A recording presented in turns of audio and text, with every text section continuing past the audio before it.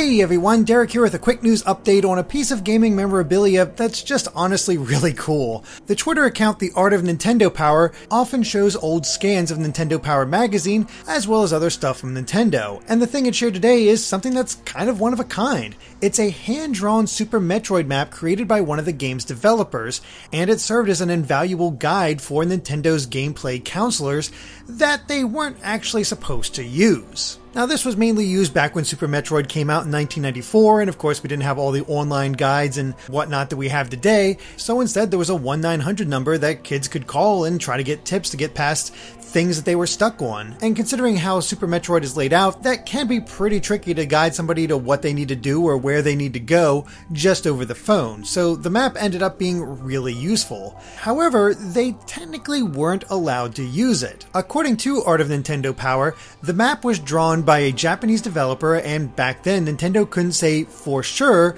that there were no differences between the Japanese and US releases. Nintendo was afraid the counselors would use this map and give players bad information, so they really weren't supposed to use it. But instead, the counselors would sneak copies of the map into the backs of their information binders, and they would whip them out when nobody was looking. It really was just that useful back in the day. And there's fun little things about the map itself, including drawings of Samus's ship and bosses like Kraid.